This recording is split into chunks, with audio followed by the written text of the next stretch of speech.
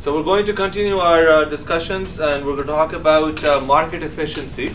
So market efficiency has to do with how efficient the markets are as far as the information is concerned. So in this chapter, in this presentation, we will talk about these few things that are written on your agenda.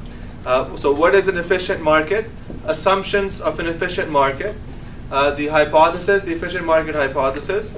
Forms of market efficiency, some of the implications, and some major exceptions to the hypothesis. So what is an efficient market? An efficient market is a market in which prices of all investments quickly and fully reflect all available information. See, what happens is companies are providing different types of information to the public, through the media, at different stages of their life. So as a month finishes, they may provide some monthly information. As a quarter finishes, they may provide some quarterly information. And as the year finishes, they sometimes, or they mostly, provide an annual information called an annual report. So all of these different pieces of information, plus any ad hoc information, meaning information that just comes out from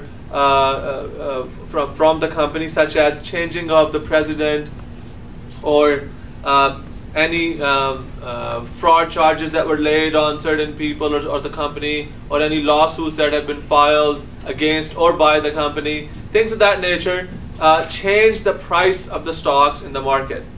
All of these non-financial reasons also have an impact on the prices of the stock. So as they do, the market absorbs that information, and the price reflects that new information. If the market fully reflects all the available information, we call that market an efficient market.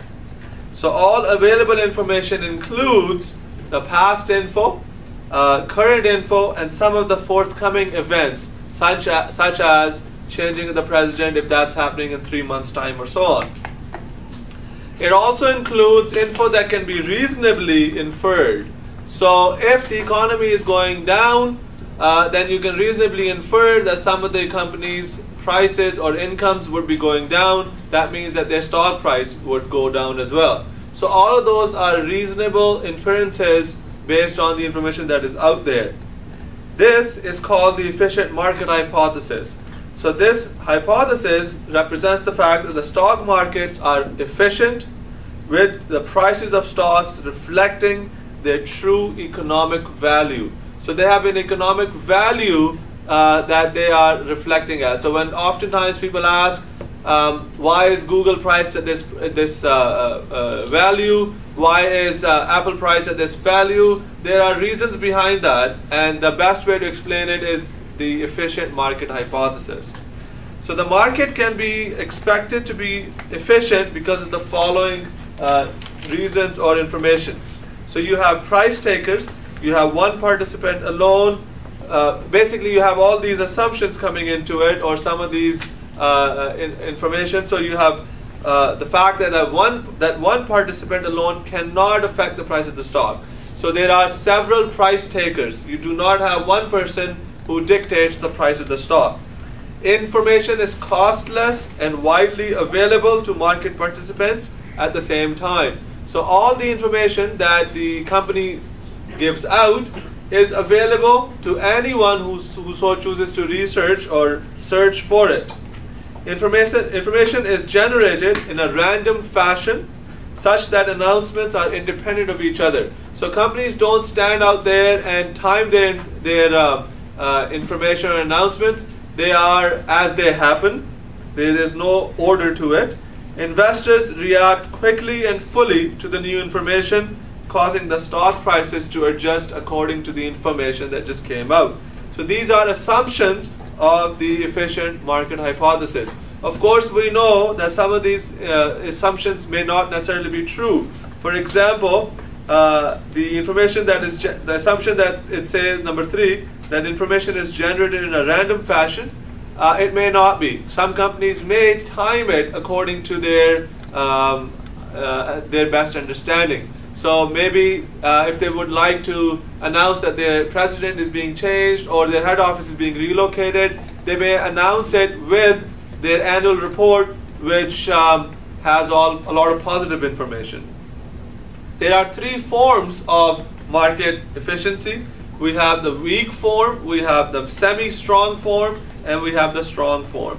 So the weak form dictates that the EMH basically reflects only price history and information on volume. So this is past data. So basically, when you are looking at prices for your project for different stocks, you may notice that there are graphs and price history for each stock. So this, in the weak form, those are the only pieces of information that is reflected in the current stock price, the trends and the past information. In the semi-strong form, you have all the past info plus all the publicly available information. So all of that information is now reflected in the stock price.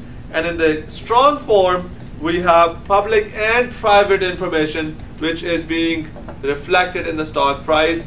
First of all, you have to assume that all public and private information about a company is available to everyone, and that all of that information is actually being reflected in the stock price.